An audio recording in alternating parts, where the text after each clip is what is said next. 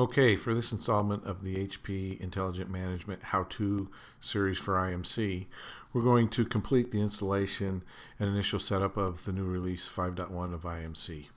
We'll first take a look at what's new in IMC, release 5.1, and then we'll jump right into the installation, both of the base system and also those add-on modules.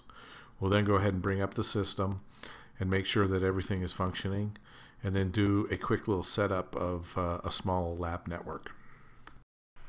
Also, since this video can be pretty long, just going through the general installation process for IMC 5.1, I'll go ahead and split this into two parts, with this being the first part, and then look for IMC install part 2 for the second installation video.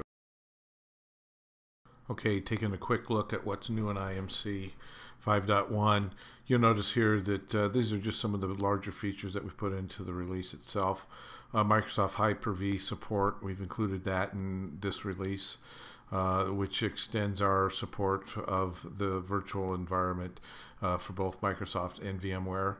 We've added the Compliance Center, which is a really neat module that we've added for allowing people to do some compliancy checks of whatever type of compliance environment they may have.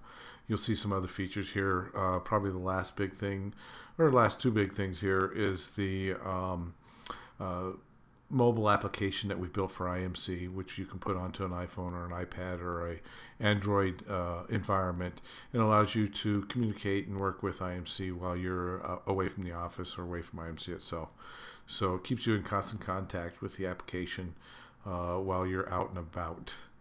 The other big thing here, I think it's kind of neat, is the Google Maps support. So now we'll be able to import Google Maps environments into the IMC server environment. Okay, before we get started with the install, there's a couple decisions in the and preparations that we need to make prior to actually installing the application on our hardware platform.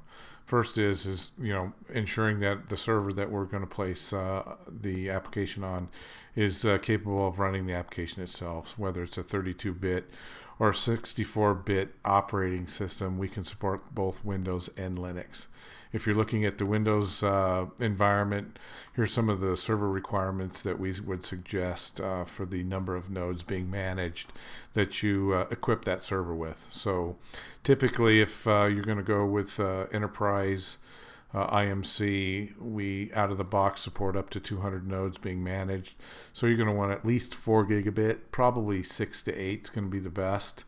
From a memory standpoint, 60 gigabits of hard drive is probably preferable for a system like this, and then 2 CPU or 1 dual core CPU for the 32-bit, and really the same requirements for the 64-bit. If you go above 200 nodes being managed, I think we want to look at some of these other requirements to make sure that you meet the basic system requirements for the application itself.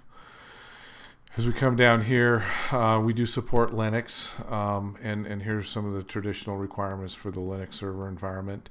And then I want to come down here and start talking about some of the software requirements that we have. So we will operate in a Windows Server 2003 environment. Some of the requirements or remarks that are here for that particular server environment.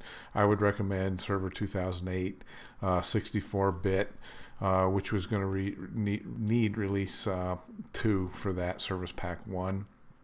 And then, depending on how you've purchased the application itself or got the application, if you download it from the website, we do have an integrated database that you can go ahead and install the application with, or if you have your own SQL Server environment, 2005, 2008, release 2 or whatever, here's some of the Service Pack requirements that we have for those. And you'll just have to, in the installation phase, point the application installation environment to that particular server. So just some typical server software requirements that we have here. We just want to make sure that they're met before we actually do the installation itself. Okay, so let's get started with the installation. First of all, you want to log into your Windows Server 2008 environment as administrator. We want to install the application as administrator moving forward. And depending on how you received your installation package, whether it's CD or you downloaded it from the website, will really determine how you proceed from here. I've downloaded the enterprise version from the website. I've installed it in this particular directory, HP IMC 5.1, and that then exploded out these 5 different directories that you see here. One, documentation, has all the documentation that you'll need for installation, administration of the 5.1 environment. Modules is the directory where you can store those add-on modules that you might get. I also had the capability to download all the add-on modules that you see here. Patches, empty directory, are just those directory for patches that may come down from engineering and so on and so forth, platform, and then README. So under platform directory, I've exploded out or extracted out the IMC platform for enterprise Windows, sorry. And we'll go in there and we'll select install, and then there is a batch file installation environment. So we'll just go ahead and click that and begin the installation process itself. Fairly simple, standard installation windows will start to come up. Country, region, United States, will stick with English, and we'll do a typical deployment here. We can do a customized deployment if you want to deploy certain components you know, in the environment at a separate time. So we'll go ahead and do a typical install here.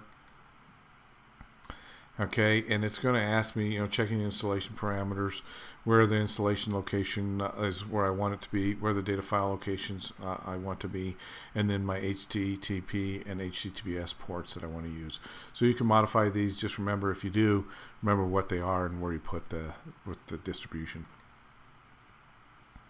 Okay, and then the application will actually go out and make sure that you're meeting some of its minimum physical memory size, database size, or memory size, and make sure that you've got enough disk space to actually put the application on and make it run. We'll go ahead and hit continue here. And now it's going out and checking for other installed components that might be out there. It's going to complain here that IMC is not empty. You know, that's fine. We'll just go ahead and install it within IMC. And now we're beginning that process of installing the different components.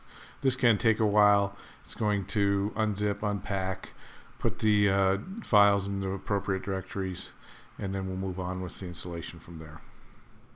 Okay, we're about, I don't know, it's probably 6 to 8 minutes into the installation. And what I wanted to show everybody here was that we're well into the installation itself. And what the installation process has done is unpacked all of the files, put them into their own directories, unzipped them, and has actually gone in and installed the SQL Server database environment onto this machine itself, since we had the integrated database. And now it's deploying and installing all the different base platform modules out there. And what I wanted to show you here was that you see the deploying window here. It's building the database for this particular module, and then it's going to start deploying that particular module onto the server environment. Over here, once it starts the install, it actually brings up this thing called Intelligent Deployment Monitor Agent. Okay, and this particular agent is kind of a window into the operating environment of IMC.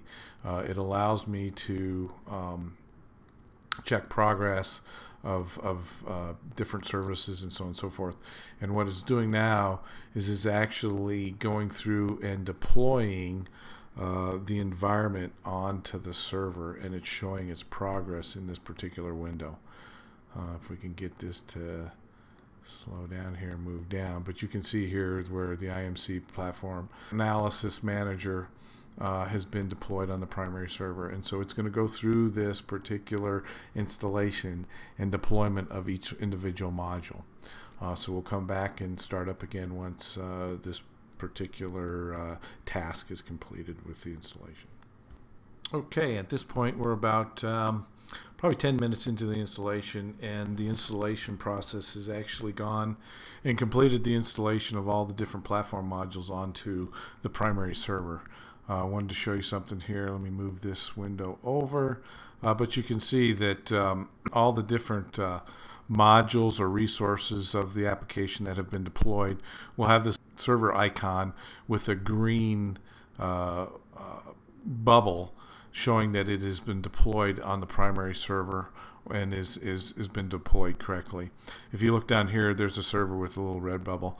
The network behavior analyzer server hasn't been deployed. We really don't have that particular module installed on this platform at this time, so it didn't deploy that particular server environment. So anyways, it looks like everything's been deployed here on the primary server, and so what we'll do is we'll go ahead and it tells us that the batch deploy has succeeded, and let's go ahead and start IMC server now.